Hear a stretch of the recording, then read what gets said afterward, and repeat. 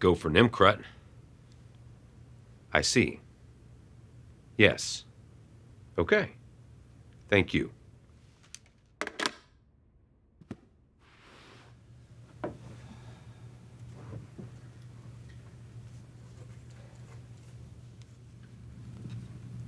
What is it?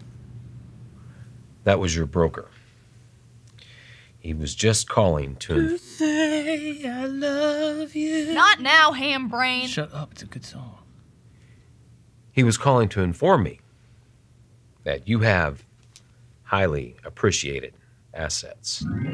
What?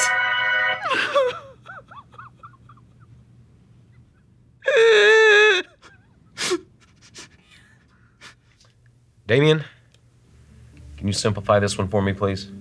As previously discussed on Death and Taxes, under a traditional AB trust plan, trusts for married couples with small estates were historically drafted to require the creation of a marital or survivor's trust and a bypass trust or credit shelter trust at the first settler's death.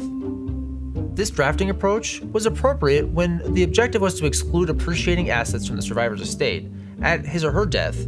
But what happens if the first spouse dies, but estate planning documents haven't been updated to reflect the lifetime basic exclusion amount's significant post-tax reform increase of $11.4 million per individual in 2019? Funding highly appreciated assets into a bypass trust may not achieve the intended benefit of saving any estate tax and may cause a lost opportunity for receiving a step up in basis at the second death, which, by the way, can also be a step down in basis, and we'll cover this in more detail later on Death and Taxes. This is especially true when there's a lengthy time horizon between the first and second death. That said, the use of bypass trusts may still be useful for blended families, creditor protection planning, and other situations, so it should be evaluated when appropriate. Reviewing your estate plan at this time is important.